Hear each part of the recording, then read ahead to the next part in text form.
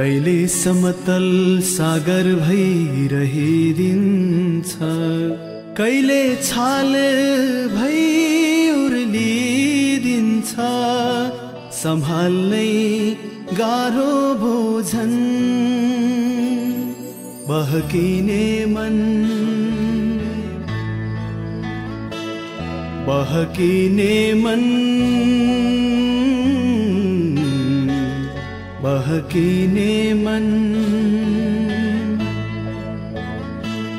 बहकिने मन,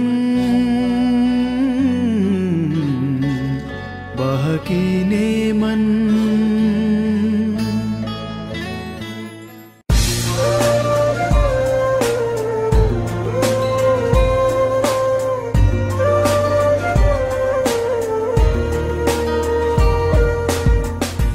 नमस्कार, कार्यक्रम बहकिने मन सुनेर बसिरहनुभएका साथीहरूलाई स्वागत गर्न आइसकेका छौँ। आज पनि म महावीर विश्वकर्मा तपाईँ थाहा सञ्चार रेडियो नेटवर्क मार्फत देशभरिका 100 भन्दा बढी रेडियोहरूबाट एकैसाथ यो कार्यक्रम सुनिरहनु भएको छ। आजको श्रृङ्खलामा हामी अरू दिनभन्दा अलि फरक गर्ने गरी आएका छौँ। आज म पत्रकार तथा लेखक शिखर घिमिरेसँग कुराकानी गर्नेछु। उहाँको अवतार उपन्यास यही चैतको 26 गते विमोचन हुँदैछ, बजारमा आउँदैछ।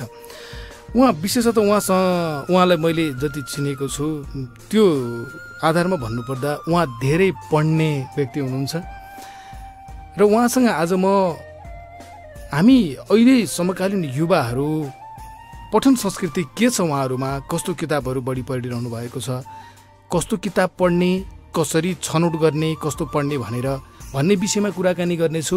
अनि अर्को भनेको चाहिँ यो तर्कसङ्गत विचार निर्माण कसरी गर्ने त, रेसनल थिङ्किङ कसरी राख्ने हामी युवाहरूले भन्ने विषयमा केन्द्रित भएर कुराकानी गर्नेछु। दाइलाई स्वागत छ कार्यक्रममा। धेरै धन्यवाद महावीरजी। तर तपाईँले भनेको जस्तो अत्यन्तै धेरै पढ्ने होइन। संसारमा कति किताब निस्केका छन्, मैले भेट्ने त त्यसको 0.0001% पनि होइन होला सम्भवतः। केही पढ्न रुचाउने चाहिँ हुँ। मैले सङ्गत गरेकोहरू मध्येमा भन्दाखेरि चाहिँ थ्याङ्क यू भेरी मच। अनि दाइको अवतार उपन्यास आउँदैछ चैत 26 गतिबाट है। हजुर, कस्तो महसुस भइरहेछ दाइ यति बेला? It's to challenging now. अहिले त अत्यन्तै च्यालेन्जिङ फिल भइरहेछ मलाई। म जति बेला लेखिरहेको थिएँ त्यति बेला मलाई अत्यन्तै उत्साह लागिरहेको थियो। मैले अवतार उपन्यास चाहिँ सधैँ राति मात्रै लेखेँ। मैले कहिले पनि यो दिउँसो लेखेको थिइनँ। धेरै जसो 9-10 बजे पछाडि बिहान 2-3 बजेसम्म, 3, 4, 5, 6 बजेसम्म लेखेँ। त्यति बेला चाहिँ I was very excited, very happy. त्यति बेला अत्यन्तै खुसी थिएँ, एक्साइटेड थिएँ। एउटा नयाँ कुरा सोचिरहेको छु म भन्ने मलाई फिल भइरहेको थियो। अब अहिले चाहिँ मलाई ओहो पाठकहरूको ठाउँमा जान लाग्यो। अब अवतार मेरो मात्र रहेन, यो सबै पाठकको भयो। अब उहाँहरूले कसरी लिनुहुन्छ, मैले कस्तो फिडब्याक पाउँछु होला, पढेर चाहिँ कस्ता प्रतिक्रिया होलान्, मैले सोचेको कुरा चाहिँ साँच्चीकै मैले बुझाउन सकेको छु कि छैन, मैले जे लेख्न चाहेको छु त्यो कुरा साँच्चै आएको छ कि छैन, यस्ता कुराहरूले गर्दाखेरि चाहिँ लाइक अब यो अवतार त मेरो मात्र प्रपर्टी भएन, यो महावीरजीको पनि हो, यो सम्पूर्ण अहिले जसले हामीलाई सुनिरहनु भएको छ उहाँहरूको पनि हो। खालि त्यसमा म त एउटा माध्यम मात्र नै भएको हुँ। त्यसले अलिअलि डर अलिअलि खुसी पहिलो किताब छापिँदैछ भनेर पनि होइन, दुवै छ। मिश्रित श्रृङ्खलाहरूमा दौडिरहेको छु। कति समय लाग्यो लेख्न चाहिँ? भेरी फ्रेङ्कली भन्नुपर्दा मैले जम्मा 12 दिनमा लेखेको हुँ। फर्स्ट ड्राफ्ट चाहिँ म प्रत्येक दिन 7,000 वर्ड लेख्थेँ, प्रत्येक रात 84,000 वर्ड भएपछि मेरो कथा सकिएको थियो। मैले कथा यहाँ सकिन्छ भनेर सुरु गरेको थिइनँ। आफै कथाले बिट मार्यो, आफै कथा त्यहाँ सकियो। तर त्यसपछिको पुनर्लेखन, एडिटिङ, न्यारेसनमा मैले चेन्ज गर्नलाई चाहिँ 6 महिना लाग्यो। सुरुको फर्स्ट ड्राफ्ट चाहिँ 12 दिनमै सकाउनु हो। तपाईँ राति चाहिँ किन लेख्नुहुन्छ प्राय?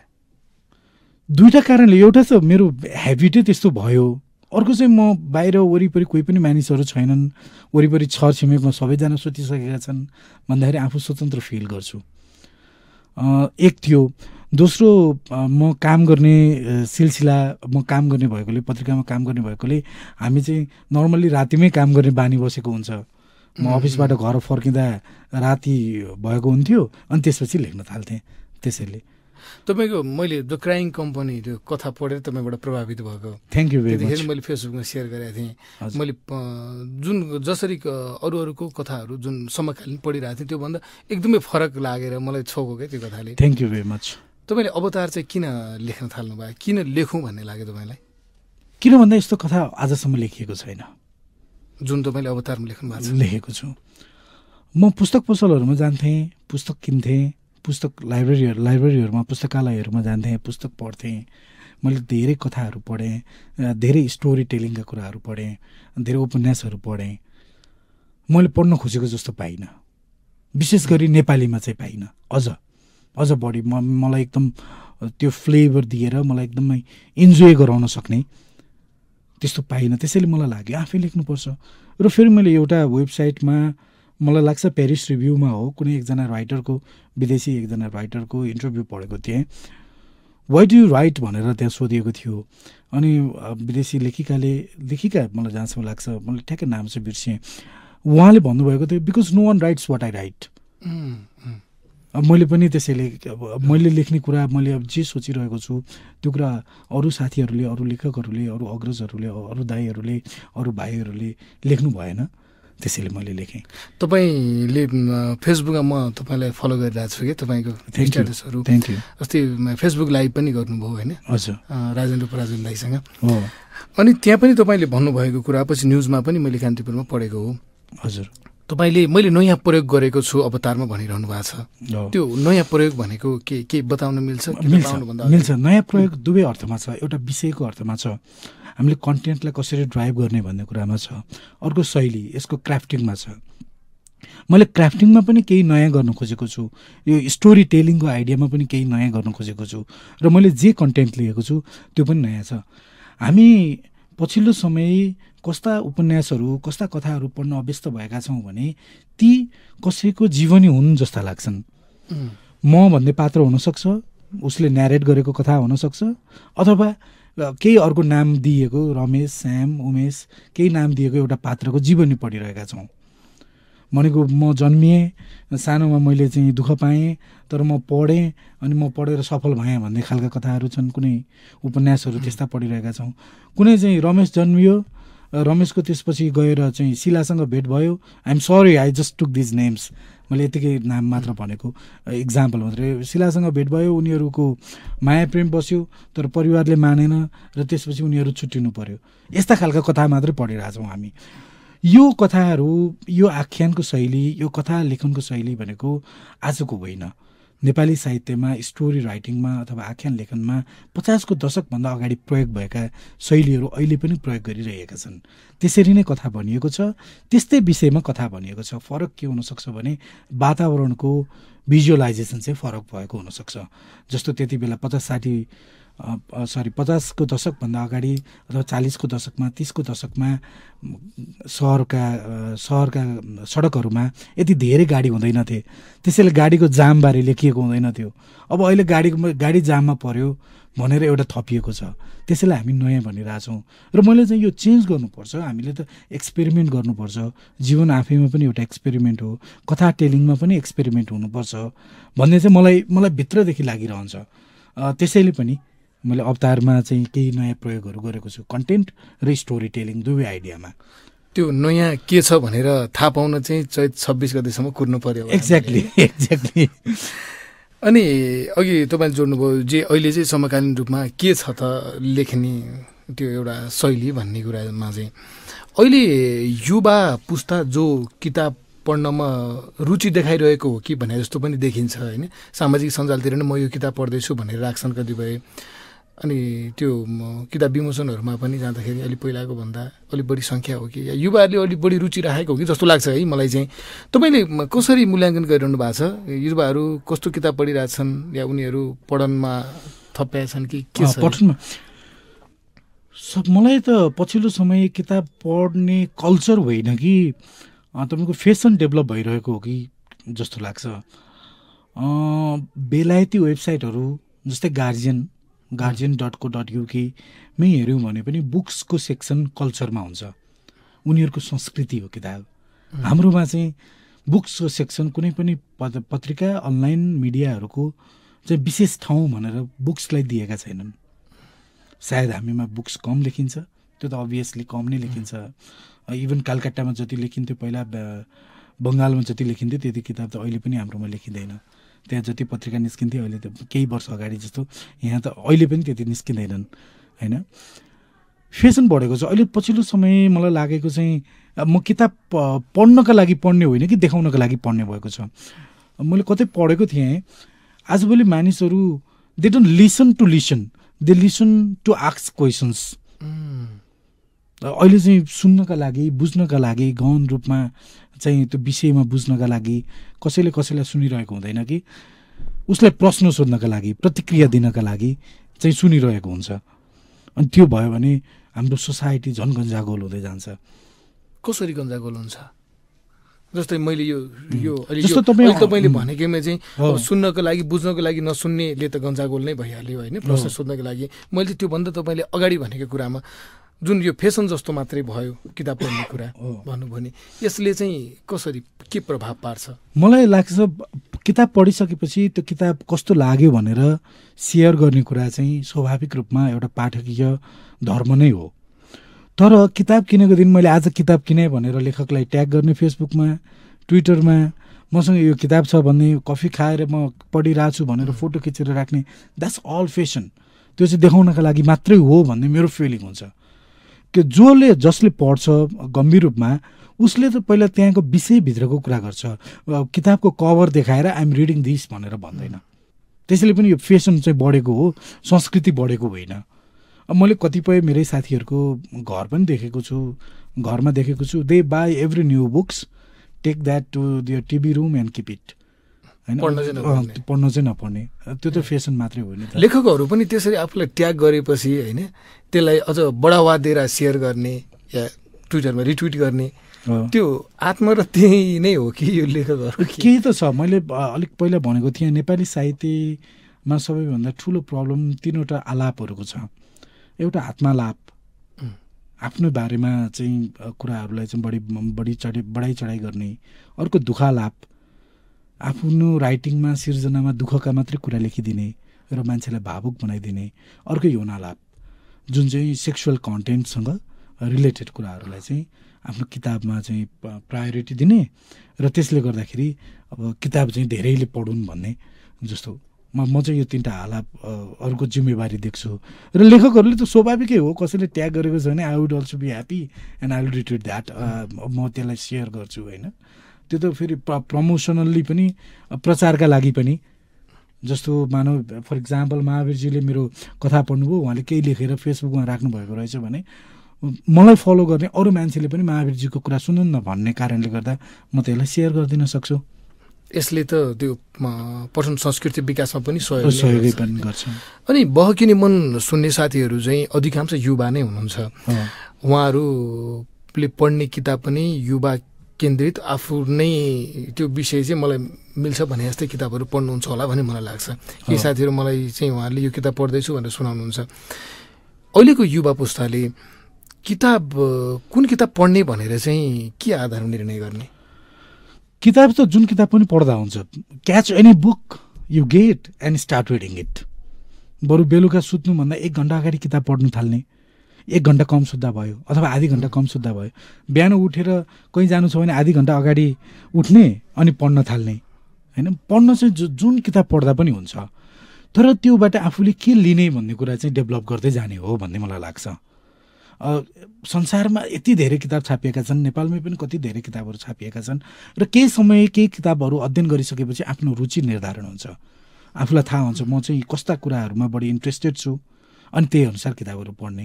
सुरुमा किताब पढ्ने बानी विकास गर्नको लागि फिक्सनहरू पढ्ने, उपन्यासहरू पढ्ने र ज्ञान वृद्धि गर्नको लागि, ज्ञान आर्जन गर्नका लागि, फ्याक्ट्सहरूसँग आफू नजिक हुनको लागि नन फिक्सनहरू पढ्ने। त्यसमा अटोबायोग्राफीहरू हुन सक्छन्, अटोबायोग्राफीहरू पनि हुन सक्छन्, अथवा अरू नन फिक्सन, अरू निबन्धका किताबहरू, ऐतिहासिक किताबहरू पनि हुन सक्छन्। पढ्नलाई चाहिँ जुन पनि किताब जे भेटिन्छ ठ्याक्कै पढिहाल्ने। तर सबैभन्दा इम्पोर्टेन्ट कुरा मलाई लाग्छ के हो भने त्यहाँबाट के लिने भन्ने कुरा चाहिँ हामीले आफैले कन्ट्रोल गर्नुपर्छ र सधैँ एउटै प्रकारका किताबमा मात्र ध्यान दिनु हुँदैन। अघि त मैले भन्नुभएको एउटा कुरा चाहिँ मैले मसँग पनि महसुस गरेँ। सुरुमा त पढ्दै जाने, पछि चाहिँ म कतातिर हो मेरो रुचि भन्ने चाहिँ पछि आफैले अलिक क्लियर हुँदै आउँछ भन्ने कुरा चाहिँ त्यो मैले पनि महसुस गरेँ कि। हो एक्ज्याक्टली, त्यो त त्यसमा कसैले पनि गाइड गर्नै पर्दैन। कम्तीमा पनि 25वटा किताब पढिसकेपछि, विभिन्न क्षेत्रका 25वटा किताब पढिसकेपछि पढ्ने बानी डेभलप भइहाल्छ, पढ्न मन लाग्ने बानी त डेभलप भइ नै हाल्छ। अनि त्यस पछाडि मलाई यो चाहिँ मनपर्छ भन्ने हुन्छ, अनि त्यसपछि साथीभाइसँग सरसल्लाह हुन्छ। जस्तो मैले सबै किताब पढ्नुपर्छ भन्ने छैन, तपाईँले कुनै किताब पढेर मलाई सेयर गर्नुभयो, if I find it interesting मैले त्यो पढ्ने भएँ। यदि मलाई तपाईँले सेयर गरेकै कुरा पनि मलाई चित्त बुझेन, मन परेन भने मैले त्यो नपढ्ने भएँ। अनि त्यसरी त्यो एउटा चाहिँ पढ्ने पठन गर्ने सर्कलमा पनि आफू भिजिँदै गइन्छ।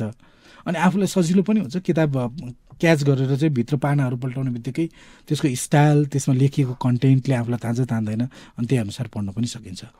एउटा कुरा चाहिँ अहिलेको समयमा धेरै युवाको समय केमा बितिरहेको छ भनेर हेर्ने हो भने सामाजिक सञ्जालहरूमा बितिरहेछ। त्योभन्दा बाहेक अरू अब टेलिभिजनमा बितिरहेको होला होइन, फिल्म हेरेर त्यो होला। यो सबै अब उनीहरूको लागि यो विकल्प जस्तो भयो नि त, आफ्नो पहुँच पुग्ने विकल्पहरू। त्यो मध्ये किताब चाहिँ किन पढ्ने त? एउटा बुकाहोलिक्स भन्ने समथिङ कि फेसबुकमा पेज छ र त्यहाँ एउटा फोटो टाँसिएको थियो अलिकति अगाडि, मैले ठ्याक्कै नोट गरेको थिएँ फेसबुक चलाउने बेलामा। Why to read books if you can C films भन्ने क्वेसन थियो। अनि why do you need to breath if you are gonna die one day भन्ने थियो। तपाईँ किन सास फेर्नु त, कुनै दिन मर्नुहुन्छ नि भने आजदेखि सास नफेर्दै भइहाल्यो भने। किताब पढ्दाखेरि चाहिँ मान्छेमा एउटा छुट्टै म्याचुरिटी डेभलप हुन थाल्छ होइन। त्यसले आफ्नो जीवन दर्शनप्रति, जीवनलाई सोचिरहेका कुराहरूमा होस् या आफ्नो कार्य सम्पादनमा होस् होइन, ती कुराहरूमा पनि हेल्प गर्छ। किताबले गाइड गर्छ। एउटा सोसाइटीलाई गाइड गर्ने भनेको नै किताबले हो। सोसाइटीलाई चाहिँ अर्को लेभलमा पुर्याउने भनेको नै किताबले हो। विचारहरू आउने भनेको नै किताबमा हो। तपाईँ आफै चाहिँ कति पढ्नुहुन्छ दिनमा? मेरो पढ्ने चाहिँ एउटा एकदमै स्केड्युल, एकदमै फिक्स्ड रुटिन छैन। म राति सुते मेरो बेडको साइडमा 8-9वटा किताबहरू भइरहेका हुन्छन्।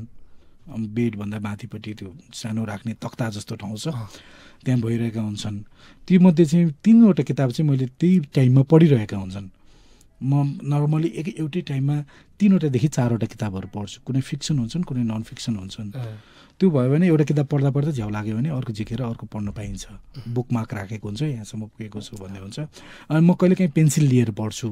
पेन्सिल लिएर पढ्यो भने आफूलाई काम लाग्ने ठाउँमा अन्डरलाइन गरेर छोडिरहेको हुन्छ, पछि पल्टाउँदाखेरि त्यही सन्दर्भ चाहिँदा त्यो ठाउँ फेला पार्न मलाई सजिलो हुन्छ।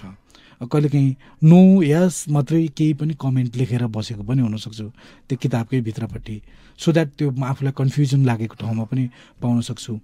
म सार्वजनिक यातायात चढ्छु, म प्राइभेट भेहिकल युज गर्दिनँ। त्यसैले म काठमाडौँ सहरतिर निस्किँदाखेरि पनि मेरो हातमा एउटा किताब लगभग भइरहेको हुन्छ। म त गाडीमा हिँड्दाखेरि पनि पढ्छु। कहिलेकाहीँ गाडीमा हिँड्दा ट्विटर र फेसबुक चलाएर मात्रै पनि बस्छु। मैले सामाजिक सञ्जाल चलाउने टाइम पनि त्यही नै हो। अनि त्यस पछाडि म बिहान उठ्दाखेरि, राति बिउजिँदाखेरि पनि म 1-1.5 घन्टा पढिरहेको हुनसक्छु। मलाई घरमा गाली चाहिँ गर्नुहुन्छ, म कहिले त्यो मोबाइलको लाइट बालेर पढ्छु, अनि त्यो हुँदाखेरि चाहिँ आँखा बिग्रिन्छ भन्ने कारणले गर्दाखेरि होइन। मलाई पढ्नलाई यही टाइम भन्ने छैन, तर म कुनै किताब लिएर बसेँ भने कहिलेकाहीँ चाहिँ त्यो किताब नसकिकन बाहिर निस्किनै सक्दिनँ।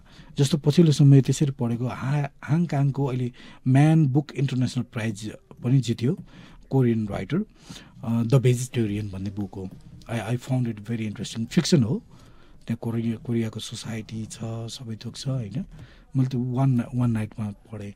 अहिले पछिल्लो समय चाहिँ ऋषि कपुरको र करण जौहरको अटोबायोग्राफी पढ्दैछु। म फेरि किताब चाहिँ अटोबायोग्राफी पनि पढिहाल्छु, फिक्सन चाहिँ अलिकति बरु सेलेक्टेड भएर मात्र पढ्छु। अब अवतारको कुरा गर्नुपर्दाखेरि चाहिँ अब तपाईँको आफ्नै किताब अवतार उपन्यास आउँदैछ चैत 26 गते होइन। यो चाहिँ कस्तो पाठकले रुचाउलान् भन्ने तपाईँको आकलन छ? यो किताब मैले मेरो जीवन लेखेको होइन। यसमा मेरो पाठकहरूले आफ्नो जीवन पनि पाउनुहुने छैन, आफ्नो सोसाइटी चाहिँ पक्कै पाउनुहुनेछ। मलाई के लाग्यो भने यो लेख्ने विषयमा भन्छु, मलाई लाग्यो मैले केही अटोबायोग्राफिजहरूमा काम गरेको कारणले गर्दा, मेरो प्रोफेसनै त्यही भएको कारणले गर्दा मेरो जीवन त भोलि कसैले पनि लेख्न सक्छ। मैले आफ्नो सरसर्ती भन्यो भने म यहाँ जन्मेँ, यस्तो भयो यस्तो मैले खाना पाइनँ, के भयो, त्यसलाई फुलबुट्टा भरेर जसले पनि लेख्न सक्छ। तर no one can write my dreams. मेरो सपनाहरू कसैले पनि लेख्न सक्दैन। मेरो इमेजिनेसन, म जे कुरा सोचेको हुन्छु, जे म इमेजिन गर्छु, त्यो कुरा कसैले पनि लेख्न सक्दैन। मैले लेखिनँ भने त्यो कुरा लेख्ने, ड्रिम्स लेख्ने, इमेजिनेसन लेख्ने त म आफैले हो। अनि त्यसैले जो चाहिँ इमेजिनेसन मन पराउनुहुन्छ र सँगसँगै आफ्नो सोसाइटीलाई पनि बिर्सन सक्नुहुन्न, उहाँहरूले पक्कै पनि यो किताब मन पराउनु हुनेछ। अब there is no fixed category for books. मलाई चाहिँ यो पछिल्लो समय यो कुन वर्गकोले पढ्ने भन्दाखेरि यो चाहिँ युवा वर्गले पढ्ने, यो चाहिँ एसएलसी अहिले त एसई भयो क्या, एसई दिएको मान्छेहरूले पढ्ने, यो चाहिँ +2 दिएको मान्छेले पढ्ने, यो ब्याचलर्स पास गरेको मान्छेले पढ्ने, यो मास्टर्स पढेको मान्छेले पढ्ने, यो रेडियोमा काम गर्नेले पढ्ने, यो टिभीमा काम गर्नेले पढ्ने, यो चाहिँ ब्याङ्कमा काम गर्नेले पढ्ने भन्ने त्यस्ता किताब हुनुहुन्न भन्ने लाग्छ मलाई चाहिँ। लिट्रेचरमा, राइटिङमा चाहिँ कम्प्लिटली सबैले पढ्नुपर्ने किताबहरू हुनु पर्यो। मलाई त्यसरी लाग्छ युवाहरूले पनि मन पराउनु हुनेछ, किन भन्दा मैले त्यहाँ इमेजिनेसनका कुराहरू गरेको छु। मलाई लाग्छ अलिकति प्राउड व्यक्तिहरूले पनि मन पराउनु हुनेछ, किन भन्दा त्यहाँ सोसाइटीको कुरा छ। हाम्रो देशमा हाम्रो जस्तो अल्प विकसित विकासोन्मुख डेभलपिङ कन्ट्रिजहरूमा हुने पोलिटिक्सको कुरा जोडिएको छ होइन। र मैले अघि तपाईँले भनेको जस्तै द क्राइङ कम्पनी भन्ने एकदमै सामान्य कथा हो, तर त्यसमा इमेजिनेसन त प्रयोग थियो। एउटा मेरो कल्पना थियो, त्यस्तै कल्पना जसलाई मनपर्छ उहाँहरूले पढ्नुहुनेछ भन्ने लाग्छ। अब म अर्को तपाईँसँग कुराकानी गर्न मन लागेको मेरो अर्को विषय यो ऱ्यासनल थिङ्किङको विषयमा हो। यो निकै महत्त्वपूर्ण भन्ने लाग्छ। अहिले मूलधारको मिडियाहरूले पनि आफ्नो स्पेस चाहिँ सामाजिक सञ्जालहरूलाई दिन थालेका छन्। सामाजिक फेसबुक, ट्विटरमा राखेको विचारहरूलाई आफूले पनि पब्लिस गर्न थालेका छन्। तपाईँले त्यो हेरिरहँदाखेरि अहिले अधिकांश युवाहरू कस्तो विचार राखिरहेछन्? उनीहरू एकदमै चिप र भड्किलो विचारहरू छन्। जस्तै कसरी आफूलाई चर्चामा आउनका लागि जे शब्द लेखिदिँदा सजिलो हुन्छ ती कुराहरू लेखिएका छन् फेसबुक, ट्विटर जस्ता सामाजिक सञ्जालहरूमा। विडम्बना, म पनि त्यही युवा वर्गमै पढ्छु। फेरि स्वर मात्रै सुने चाहिँ बुढो होला होइन। मलाई दाइ भनेर कुरा गरिरहेको छु होइन। I am also to young dear listeners होइन, यङ्गर देन महावीरजी। अनि समस्या चाहिँ के छ भने हामी भिडको पछाडि लागिरहेछौँ, यहाँ बहस नै भएको छैन। ऱ्यासनल थिङ्किङको कुरा त अझ एक स्टेप माथिको कुरा हो। यहाँ डिस्कसनै भएको छैन। तपाईँको अब अहिले कस्तो सबैभन्दा ठुलो समस्या भनेको हाम्रो राजनीति हो। हामीले फेसबुक, ट्विटरमा सर्वाधिक युवाहरूले कमेन्ट गर्ने भनेको राजनीतिमाथि नै हो। नेताहरूमाथि हामी फ्याट्टै कमेन्ट गरिदिएका छौँ होइन, जे मन लाग्छ त्यही लेखिदिएका छौँ। तैँले हिजोको आफ्नो कुरा बिर्सी हामी कति कमजोर छौँ भन्ने कुरा हामीले लेख्ने शब्दहरूले प्रकट गर्छन्। हामीले एउटा प्रधानमन्त्री जस्तो मान्छे, मन्त्री जस्तो मान्छे अथवा सामान्य सहरमा चाहिँ चर्चा पाएको एउटा मिडियाले स्पेस दिने, विचार भएको, पढेको, किताब छापेको मान्छेलाई तँ भनेर सम्बोधन गरिदिरहेको हुन्छौँ। त्यो त हाम्रो कल्चर त होइन नि त। हामीमा खासमा बहस भएको छैन, हामीमा डिस्कसनलाई हामीले एक्सेप्टै गर्न सकेका छैनौँ अथवा डिस्कसनलाई हामीले फर्स्ट प्रायोरिटी नै दिँदैनौँ। हामीले त धम्की दिन्छौँ, हामीले त डर देखाइदिन्छौँ, हामीले त तँ यो कुरा मान्नुपर्छ भनेर लाद्न खोजिदिन्छौँ। कसैले केही कुरा भन्यो भने तैँले चाहिँ यसकारण भनिदिएको छौ भनेर लेखिदिन्छौँ। सबैभन्दा ठुलो समस्या चाहिँ यो हामी नेसनलिस्ट हौँ, हामी राष्ट्रवादी हौँ भन्नका कारण भएको। महावीरजी, नेसनलिस्ट राष्ट्रवादी चाहिँ त्यति बेला भइन्छ जब तपाईँ अरू देशलाई गाली गर्नुहुन्छ। तपाईँ चाहिँ राष्ट्रप्रेम चाहिँ तपाईँलाई त्यति बेला हुन्छ जब तपाईँ आफ्नो देशलाई माया गर्नुहुन्छ।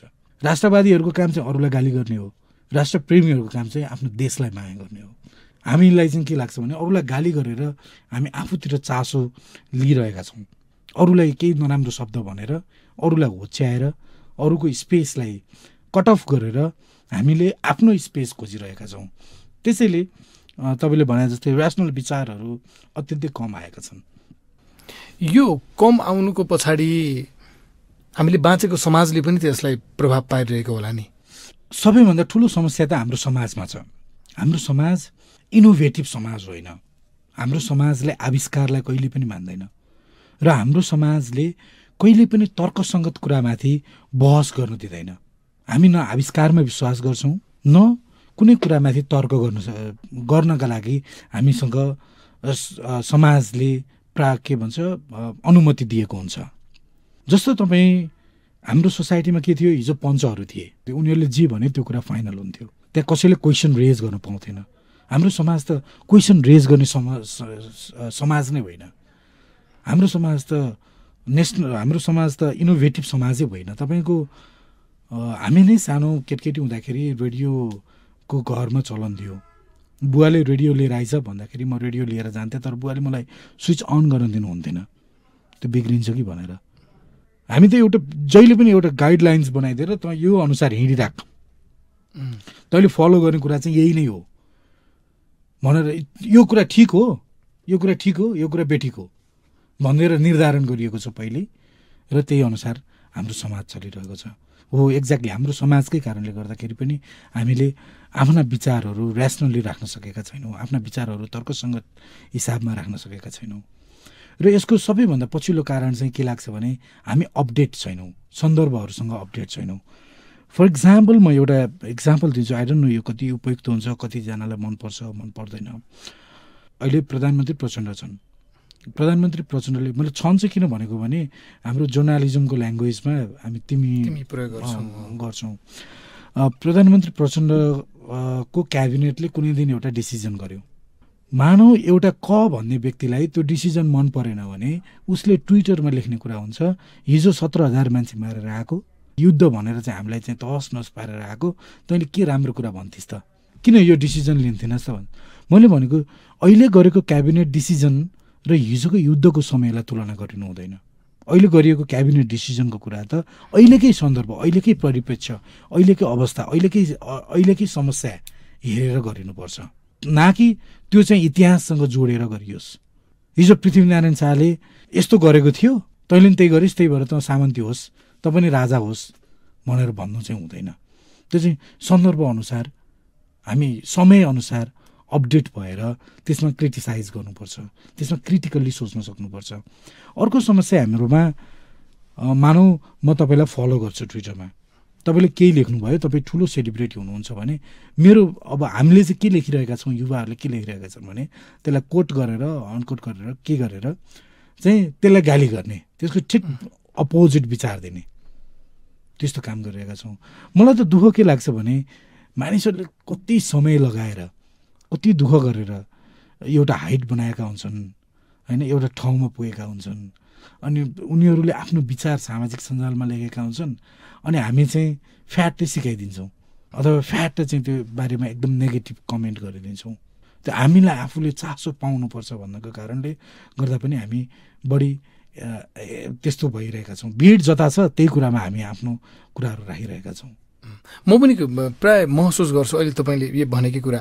अब्राहम लिङ्कनले आफ्नो छोरा पढ्ने विद्यालयको प्रधानाध्यापकले लेखेको पत्रमा मेरो छोरा जता भिड छ त्यतै लाग्ने प्रवृत्तिको नहोस् भनेर एउटा वाक्य त्यो लेखेका थिए होइन।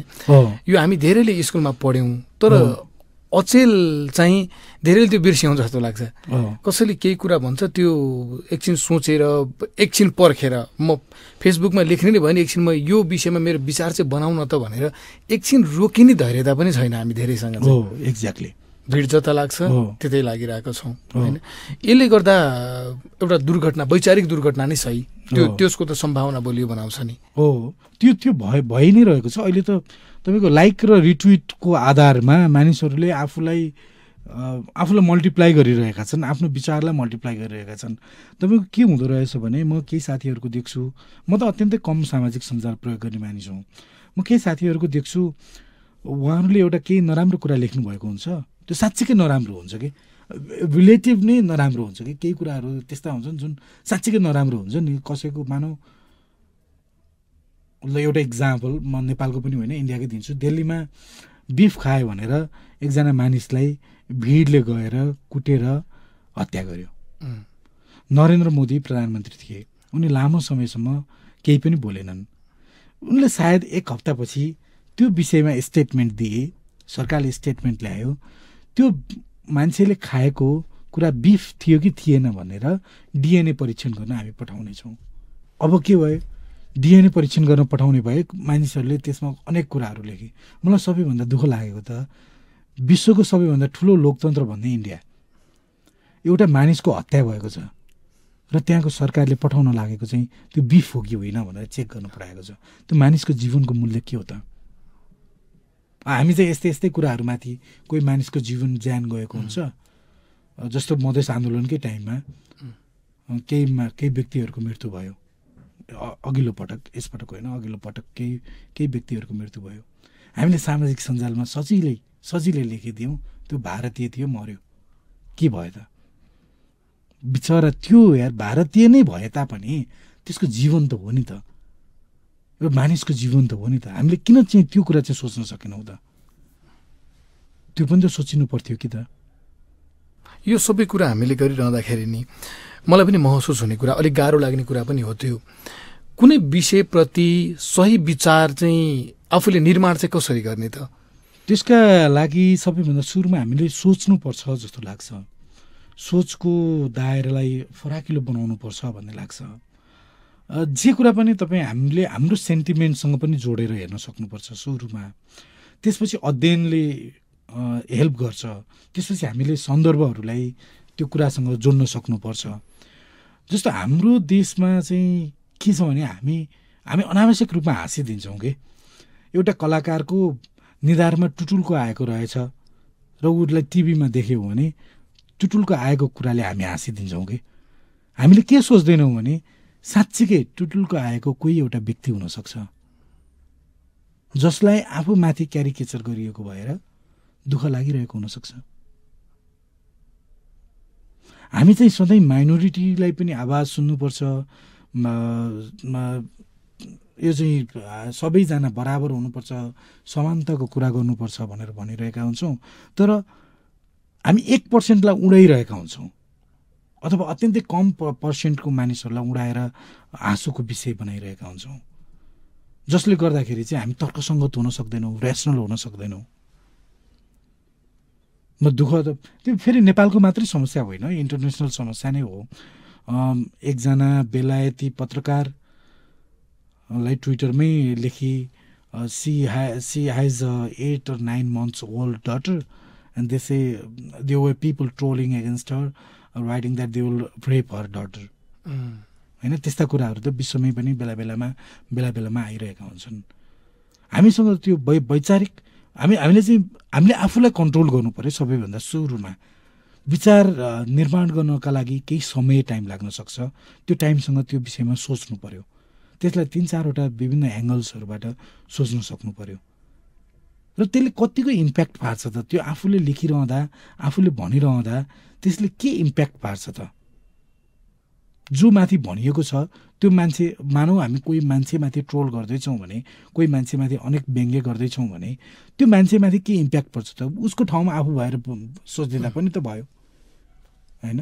अर्को हामीले चाहिँ सबैभन्दा राम्रो कुरा फलो चाहिँ पढ्ने मानिसहरूलाई फलो गर्नु पर्यो, जसले विचारका कुराहरू गर्नुहुन्छ, जसले सन्दर्भका कुराहरू गर्नुहुन्छ, जसले किताबका कुराहरू गर्नुहुन्छ, त्यो अनुसार गर्नु पर्यो।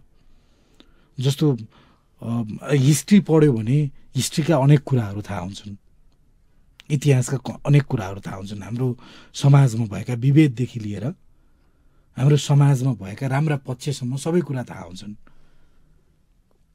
त्यो पढ्यो भने त्यसैको आधारमा हामीले विचार निर्माण गर्न सक्छौँ। यो विचार निर्माण गर्ने कुरा नै गर्दाखेरि अवतारले विचार निर्माण गर्ने कुरालाई चाहिँ कसरी सघाउँछ, के छ? वान लाइनर नै भन्छु महावीरजी। म उपन्यास चाहिँ खास केमा आधारित छ भन्ने विषयमा म भन्छु। यो चाहिँ जीवन र पोलिटिक्स, राजनीति, जीवन र राजनीतिलाई थिम, मुख्य विषय लिएर लेखिएको उपन्यास हो। मैले त्यो लेख्ने प्रयास गरेको हुँ, जमर्को गरेको हुँ। आई डोन्ट नो, म भोलि किताब निस्किसकेपछि म आफैलाई पनि I could have return far better than this भन्ने फिल हुन पनि सक्छ। बट नो वरिज, किन भन्दा म अर्को फेरि अर्को किताब लेख्न सकि नै हाल्छु।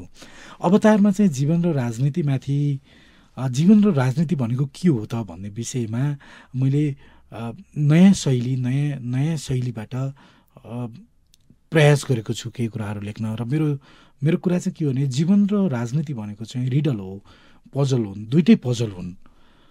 पहेली भन्छ नेपालीमा, पजल त्यो हुन्छ नि, क्रस बार पजल जस्तो रिडल हुन्, जुन न त जीवितले बुझ्न सक्छ न मृतले नै बुझ्न सक्छ, तर पनि हाम्रा सपनाहरू चाहिँ उडिरहेका हुन्छन् भन्ने हो। अवतारमा पनि you will get your society, हामीले हाम्रो समाज पाउँछौँ तर इन अ डिफ्रेन्ट वे। समाजलाई नै बुझ्ने या हामीले बाँचिरहेको समाजलाई अलिकति अध्ययन गर्ने त्यो रुचिको पनि कम छ नि अहिले युवाहरूमा, होइन?